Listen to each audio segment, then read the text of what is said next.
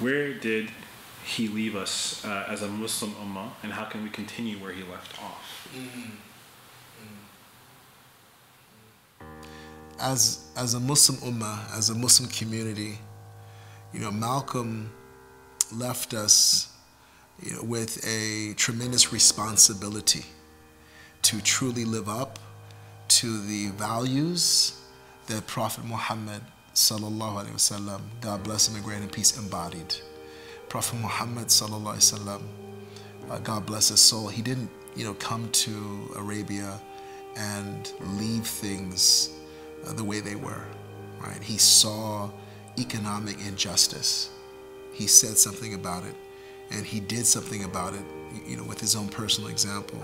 He saw female infanticide. He didn't just keep quiet and look the other way. He did something about it, right? He saw the unjust enslavement of free people. He saw a caste system built on slavery. He did something about it. He saw idolatry and the imprisonment of human beings in worshiping creatures like themselves who can't help or harm them. He did something about it. And I think Malcolm, one of the books that he used to have with him all the time was an introductory book to Islam given to him by Sheikh Dawood Faisal. Sheikh Dawood Faisal is someone a lot of American Muslims don't know about, but he was an African-American Muslim of partly Jamaican heritage, and he was extremely well studied, and he was based in New York. And even while Malcolm was a minister in the nation, Malcolm used to meet with Malcolm and talk to him, and he observed his growth. But Malcolm had this book that Sheikh Dawood had given him, and Malcolm kept it with him all the time.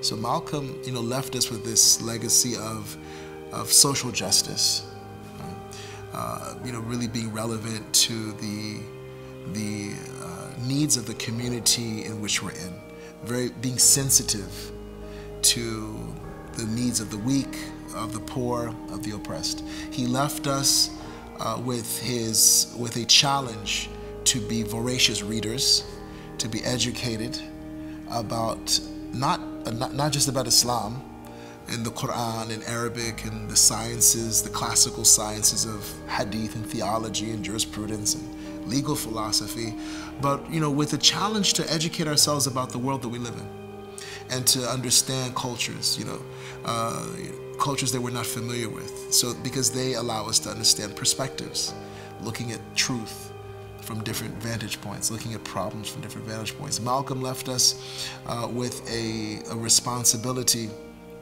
to engage our community locally, to engage our state community, to engage our national community, and contribute to the most relevant national discussions that are going on in our time. Malcolm left us with a huge international responsibility. As I mentioned in our last episode, he was really involved in trying to push the agenda of African Americans and their plight in the United Nations. So, we have a lot to live up to. We have a lot to live up to. Malcolm left us with this huge vision of inclusiveness, that you can work with everybody. And he was willing, at the end of his life, after his Hajj, his pilgrimage to Mecca, he was willing to work with people who, 10, 20 years ago, he was highly critical of. People he castigated. He was willing to work with them and reach across the aisle. And I think, you see a lot of sectarianism, intra-Muslim conflict.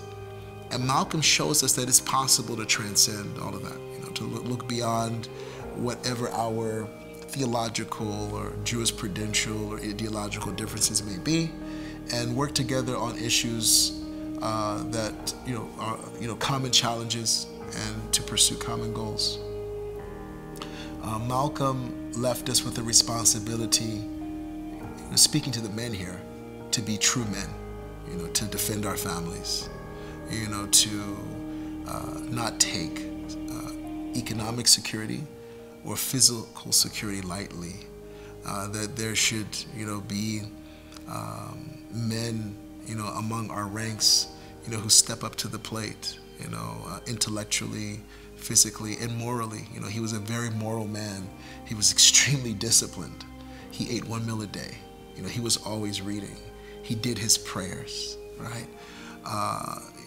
He was a martial artist. He was all these things. And his personal example and his activism, his eloquence, his use of language, all of these are part of our inheritance.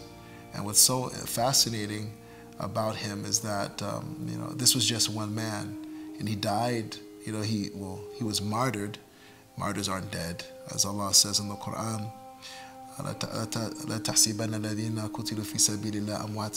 Don't consider those who are slain in the way of God to be dead. He was martyred and given everlasting life at a very young age. But what he accomplished in the few years that he was on the earth, we have many lifetimes of work to do. As I was saying the other night, there's a poem in Arabic, that goes, "Laysa ala Allahi bi mustankirin an yaj'al al-alam fi wahidin." It's not a big deal for God if he chose to put the whole universe into one person.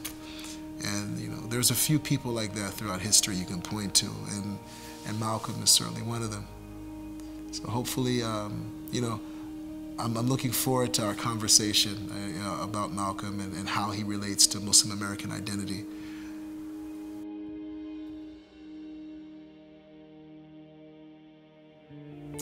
Jazakumullah khairan. May Allah reward you for taking the time to listen to these video conversations and these webisodes. May Allah Ta'ala bless you for your time. And I hope, I'm not here to tell anybody what to believe. I really just want to give you something to think about, and hopefully it will help you come up with answers, the answers that you need, to live a more fulfilling life and answer a lot of the issues of our time that were raised in these conversations. So thank you so much, and may Allah bless you all. Assalamu alaikum wa rahmatullahi wa barakatuh. Peace be upon you, and Allah's mercy and His blessings.